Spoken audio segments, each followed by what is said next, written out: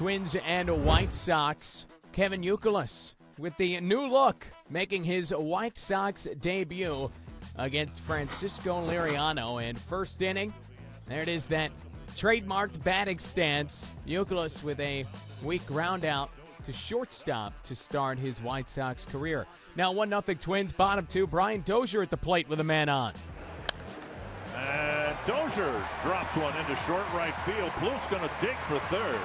Rios' throw is offline and past Youkilis into the tarp area. Bluth is going to score, and Dozier stands at third. So an error on Rios leads to the run against Jake Peavy. Then later in the inning, Jamie Carroll at the plate. Here's Carroll. Base hit center field. A huge two-out hit for Jamie Carroll. Dozier comes in. It's 3-0.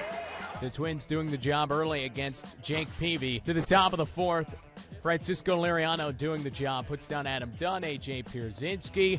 Then in the sixth inning, Dunn frozen. In the seventh, Gordon Beckham hits it to a fielder's choice. Liriano goes 7 innings, allows 1 run on 4 hits, strikes out 5 on the night.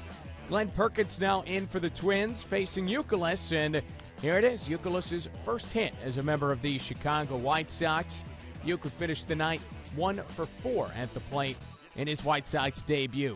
To the ninth inning we go. Matt Capps placed on the disabled list earlier in the day, so Jared Burton on to close things out.